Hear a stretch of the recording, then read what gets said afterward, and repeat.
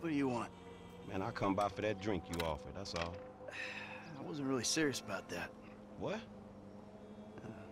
You're here, whatever. Sit. You're not gonna rob me again. Man, I never robbed you. That was just a repossession. Okay. You call it whatever you want to call it. I really don't care. What can I do for you?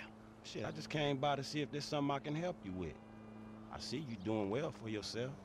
Look, I'm retired. Ain't you a bit young for the pipe, slippers, and staring at a fucking sunset?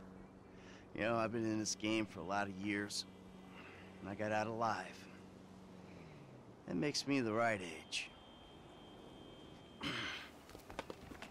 You look like a good kid. But if you want my advice, you give this shit up. You work hard, screw over everybody that you love. Hurt, rob, kill indiscriminately, and maybe, just maybe if you're lucky, you become a 3-bit gangster. It's bullshit. Go to college. Then you're gonna rip people off and get paid for it. It's called capitalism. So what I saw the other day was like when a corpse briefly reanimates itself and terrorizes everyone, right?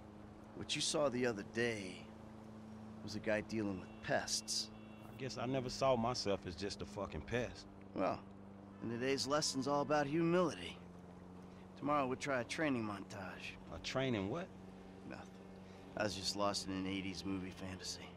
Yeah, I can see you spend a lot of time there. Yeah, as much as I can. So that's why you here in Vinewood then, right? Maybe I'm here because I'm just an idiot who thinks that imported palm trees are a good substitute for not really knowing what the fuck you're doing on this earth. Jesus, man. You a good time, you know that? I tell you what. Least I can do is buy you that beer. There's a little bar I like. It's not too far from here. Let's go. All right, man. I'm following you. Let's take Amanda's car.